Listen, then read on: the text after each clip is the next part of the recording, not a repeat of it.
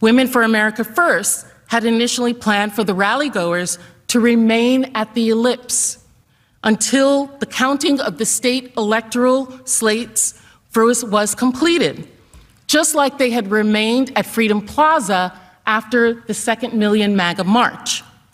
In fact, the permit stated in no uncertain terms that the march from the Ellipse was not permitted.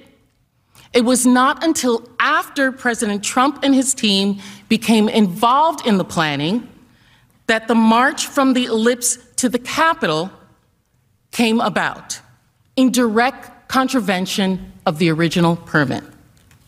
This was not a coincidence. None of this was.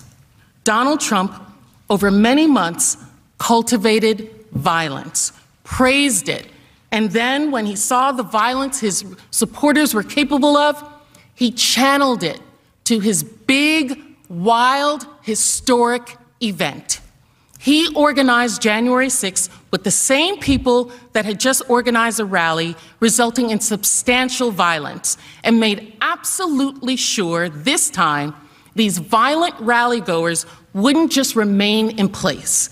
He made sure that those violent people would literally march right here to our steps, from the Ellipse to the Capitol, to stop the steal. His cavalry. This was deliberate.